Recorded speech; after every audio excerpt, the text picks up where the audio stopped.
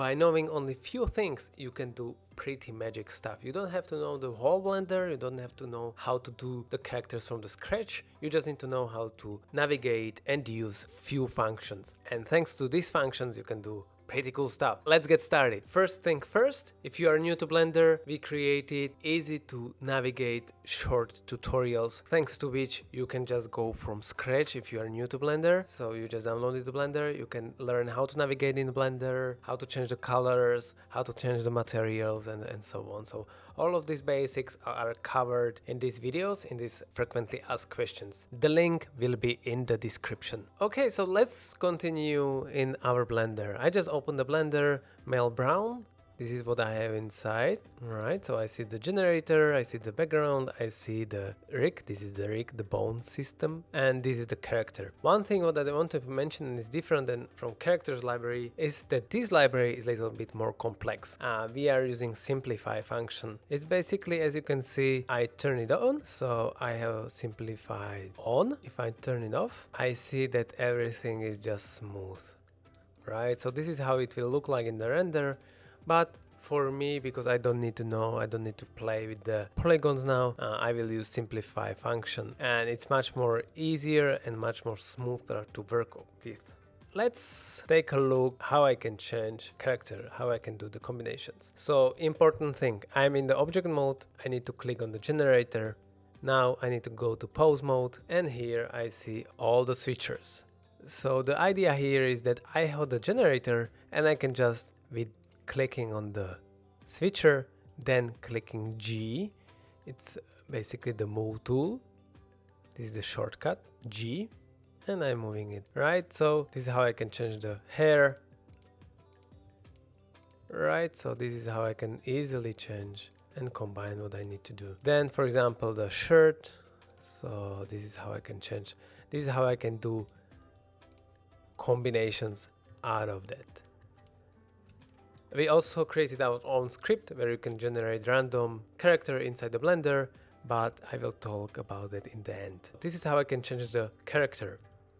Pretty simple. Again, I need to be in the object mode, then click on the pose mode, and voila, I'm changing the hair, for example, here. We have like mustache, for example, so I can combine mustache with the hairs. Or also we have, for example, mask, face masks as accessories. Now let's take a look really briefly how you can change the color. As I mentioned, you need to go to material properties, be in the object node again, click on the material, and you're just changing the color, right? So it's here in material properties, and he's in the surface.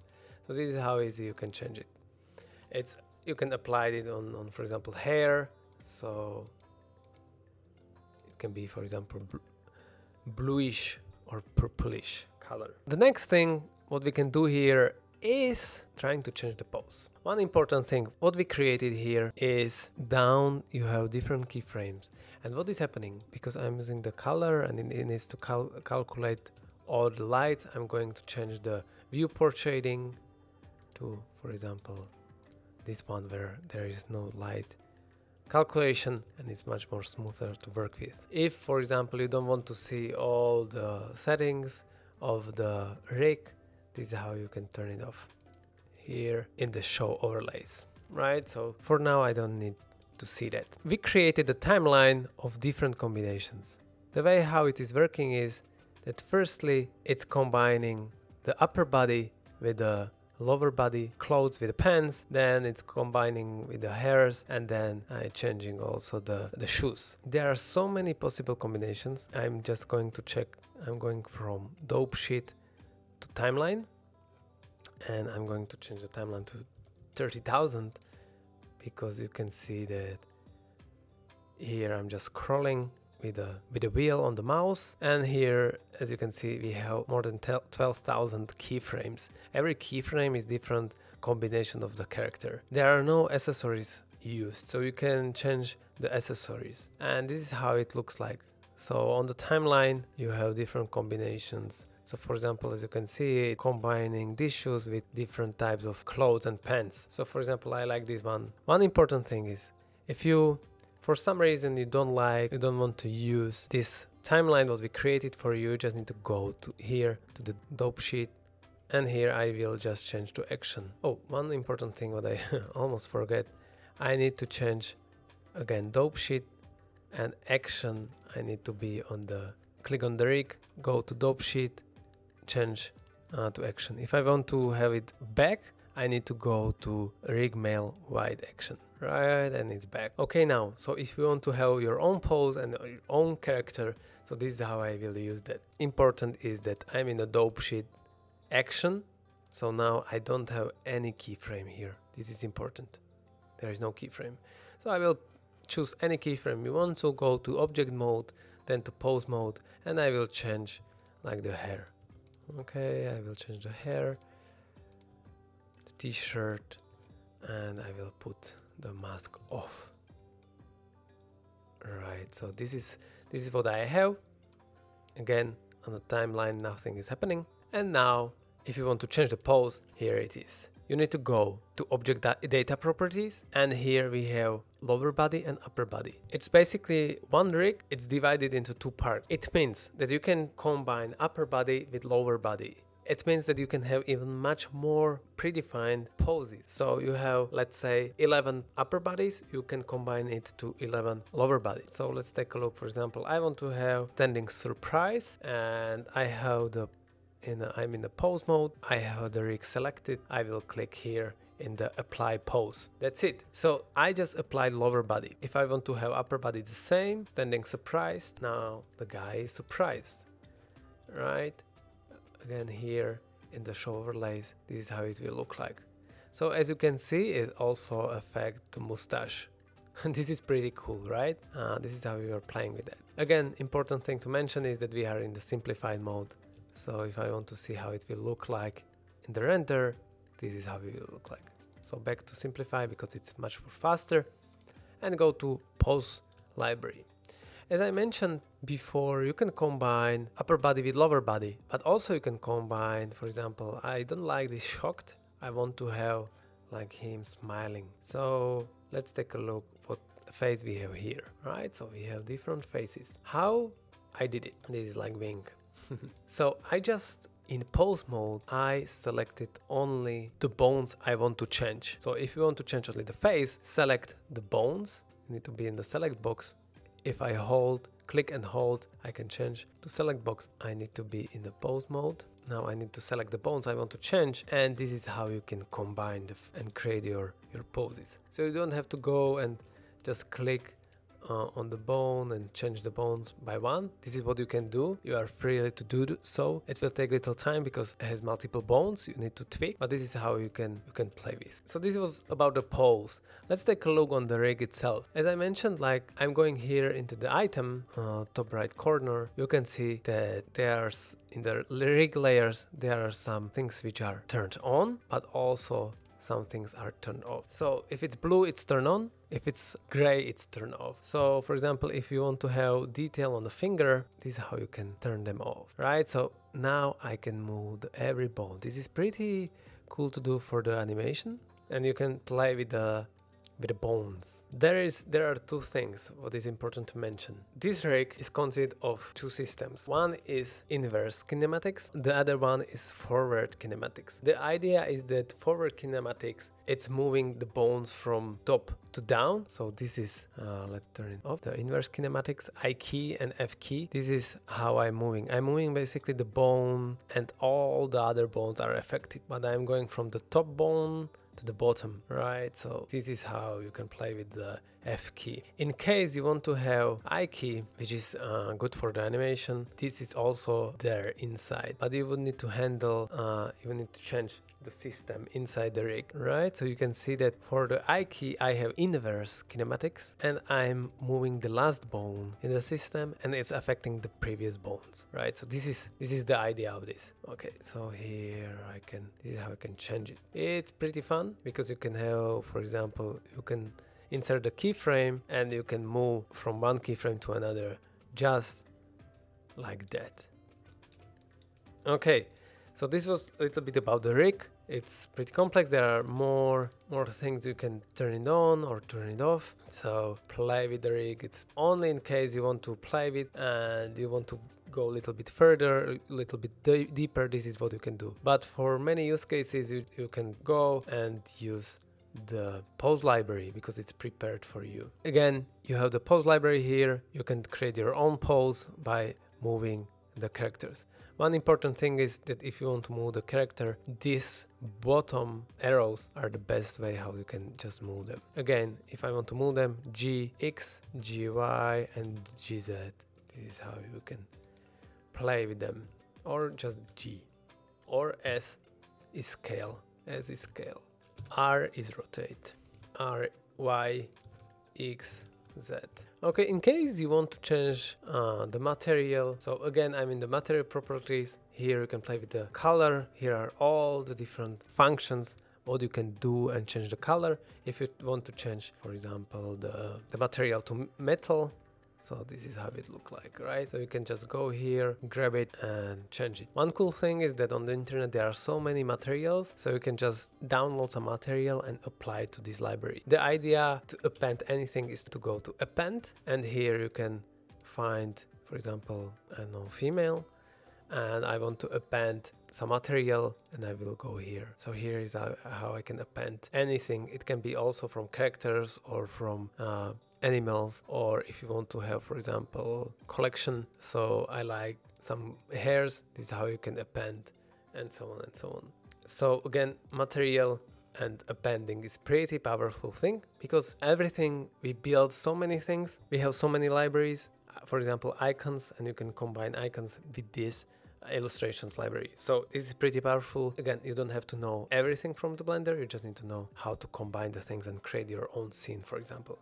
Okay, so let's take a look how you can render something. If you want to render, here in the output properties you can change the format, the resolution. If you want to change, for example, to JPEG, this is how you can do it, and it will render it to JPEG or to PNG file. If you want to have, for example, if you want to have transparent background, you need to turn off the background. Now I just need to be sure that in the film it's a transparent. So I'm going here to render properties, film transparent. And now if I click render image, right, so this is how it looks like. I just click the render, and now in the image save as, I can save the PNG file or JPEG or whatever I want to. Important to know that RGBA alpha, this is what we are looking if you want to have transparent background. So RGB, red, green, blue, and alpha channel, right? If I save it as, I will have the transparent background. If you want to play a little bit with the scene and with the world, this icon, the world properties, here is what you can just change it. Here it can be a little bit wider. So if we have, for example, white background in the UI, this is what can be helpful, because it will change little shadows and it will fit a little bit better to your white UI. If you have black UI in the design, maybe you can put like 0.5, so it will fit better with the shadows. Okay, so this was the tip about the scene and the render. Another tip is, if you want to change the color of the skin, there are two steps what you would need to do. Firstly, you need to go to material properties and be in the object mode and click on the skin. Then you would need to change the color, right? So for example, I have something like Smurf. One thing what we used for the mouth is the texture. So you would need to go and change the texture also, the color of the texture. And here it is how I will go and change it. I need to go click on male black mouth, and here in the unpack item, I can use the directory where I have illustrations. Now I actually get textures here, and now I got the mouth texture, right? And now I need to open it to Photoshop, and now what I need to do is basically just simply change the color, right? So for example, I want to have the blue. Now what is important to know is that I want to match this color with the character, so I will just click and get the color out of the image, and now I need to just save it as, I will save it as a base color, so 2, right? So I'm going out, and now in a Blender I need to find the PNG file which I did before. And now what is important to know is that I need to match the color with the skin. So as I did previously, I need to go to Photoshop or to Figma or whatever program you want to use. And now I will just change the color of the body. And now it's correct. Again, I'm using the simplified, so it's low poly. So I have blue color of the skin. This is pretty useful because if you don't have enough space and you want to represent everyone in the design, you will use some different color like purple, blue to represent everyone, every race, every color skin in the world. This is pretty powerful way, and as you can see, this is why there are so many blue illustrations. Now I would like to show you two scripts which I am using. One is Loom. It's not done by us, but it can be pretty helpful if you want to, for example, render only few frames out of the whole animation. So I will show you the use case for this. Let's go to dope sheet, and now as I showed you before, I need to go to rig mail. Now I have all the combinations, right? So this is pretty powerful. I have all the combinations back. And let's say you want to render, I don't know, from 2000 to 2050, and then you want to render like some random from 4000 and maybe from 8000. So you have a smaller package of different characters out with the one pose. So how to do that? So again, link will be in the description, but I'm going to use the Loom. Firstly, you need to download the Loom Python. This is the script add-on which will help us to make it a little bit easier for us. So now I'm going to preferences, I'm going to add-on, install Loom. Right now it's installed. I need to just find it. It's Loom. I will turn it on, and now if I click Ctrl Shift F12, I got this render image sequence. And if I click, I don't know, let's say I want to have from 0 to 20, from 1000 to 1100 to 1150, and it will just render it. Important to mention is that it will render here in my desktop, for example, if I click that I want to have it. So this is how, again, Ctrl Shift F12. If I click OK, it's going to render them. This is pretty powerful because you can change your character like as you want, for example, from the colors point of view, from the pose point of view, and now you can just render subset of the same character. So it's pretty powerful that you don't need to go one by one, or you don't need to create them from the scratch. So with just this little script, you can generate, I don't know, like hundreds of different combinations, right? So this is how it looks like from the desktop, right? This is pretty fun, pretty powerful. Okay, so this was about the rendering part, and now I will show you how you can generate a different random character. So again, I'm going to scripting.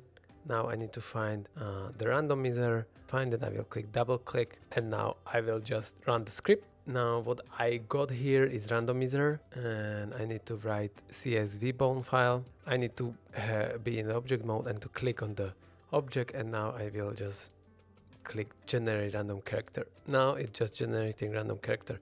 If you want to set the keyframe, this is how you can just click this. You can just click this set keyframes and it will set the keyframe. Right. So I'm just generating random characters inside the Blender. This is pretty cool because, as I mentioned, for example, you want to have one pose with different characters, and you just select the characters, change the colors, and then just generate the random character. Voila, you don't have to change everything from scratch. Or one thing what is important to mention is that you still can change it. You still can change the hair, you can still change the shirt to something else. That's it. It was a little bit longer because I wanted to show you all the tips what we have with the video illustrations library. This is pretty big. We worked almost a year, or like more than a year, on these illustrations, get it out, and I believe that it can be pretty helpful, and this is amazing asset what you can do here. In the future we plan to grow it a little bit more, like new poses, maybe new assets, and to make it more accessible for everyone. I almost forget that I wanted to show you that also inside is a wheelchair, so you can just take it and you can just grab it to the illustrations library. That's it. If you have any question, please reach out to me at samuel3d.design. If you want to learn more about illustrations library, go to illustrations.design, and if you want to learn more about 3D and our other libraries, go to 3d.design. Have a great day. stay creative. Bye.